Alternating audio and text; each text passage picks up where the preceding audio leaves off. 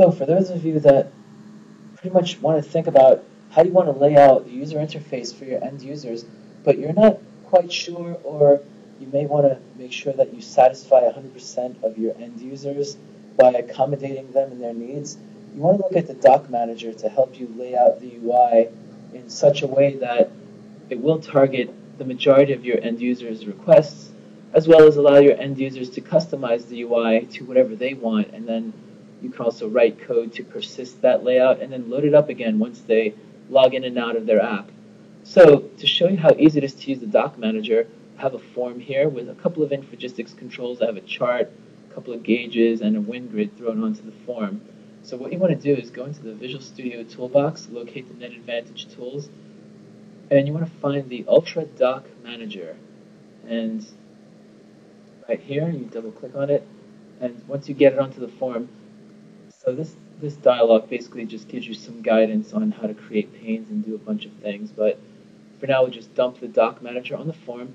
And there's a couple properties, or like one major property I like to set before I run anything, is I like to go to the drag indicator style. So drag indicator, you have Visual Studio 2005, 2008, and Vista. You can do that. You could also set the window style here as well. Visual Studio 2008, and that's the one we have there. And drag window style, and what you want to do is you can choose layered window with indicators. That one looks pretty nice. So these are just a couple of properties that we can set. So now the trick is you want to get various controls into the Dock Manager so that the Dock Manager will allow you to float them, move them, dock them, pin them, hide them, slide them in and out, and so forth. So to do that very easily, just select the controls by clicking the various controls and create one big selection. And if you add controls later on, just click them again and do this, and right-click and do the same thing that I'm about to do now.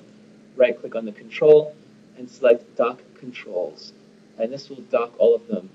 You could initially dock them to any one of these areas, but just click OK, because if you don't like a certain layout, it's no problem. You can rearrange it yourself. So right now I don't like this one here. I want to rip it off and float it.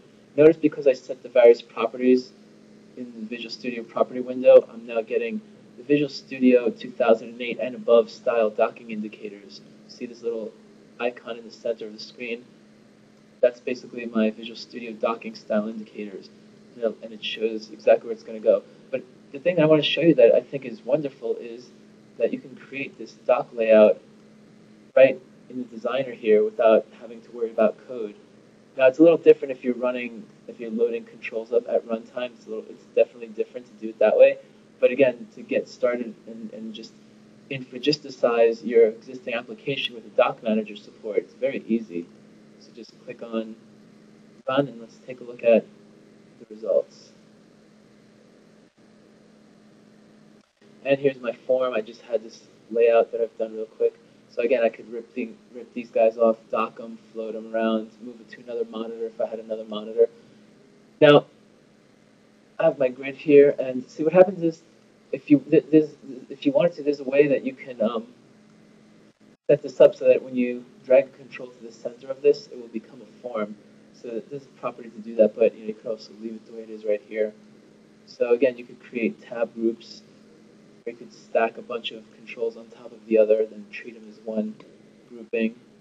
So right here, I could dump that one there. And then when I rip this off, I moved all of those controls together. If I had another monitor, I could just zoom it over to another monitor. So then you could just create tabs and types of arrangements here to satisfy whatever view you're into. So that's pretty much how easy it is. And you know what? Let me show you this real quick. I won't actually write the code, but just to show you how it works. UltraDockManager.load binary or load from XML method you want to use. And you give it a file name, or you can give it a stream object. So that's what you use to load the persisted medium, that layout information. And how do you save that? Well, you call the opposite. You save as binary or as XML. Binary is basically binary formatted stream or file. and XML is XML formatted stream or file. And you save it, and then later on you load it. And that's basically how you persist and load end-user customizations to your application. So again, this is how easy it is to add WinDockManager support to your Windows Forms apps.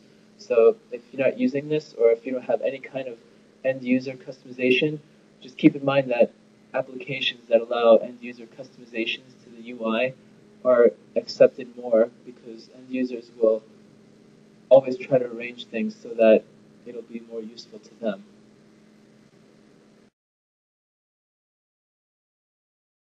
Infragistics. On the web at infragistics.com.